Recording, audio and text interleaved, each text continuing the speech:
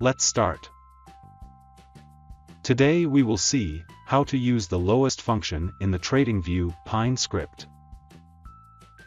The lowest function calculates the lowest value of a series for a particular period of bars. A series could be of open, high, low, close, an average of high-lows, etc. This is the indicator function with name, lowest function. Then we have used the lowest function. The first argument is the close value. And the second argument is the number of bars. So basically this function will find out the lowest close value in the last 10 bars. And finally, we plot the lowest close value. Let's add this indicator to the chart.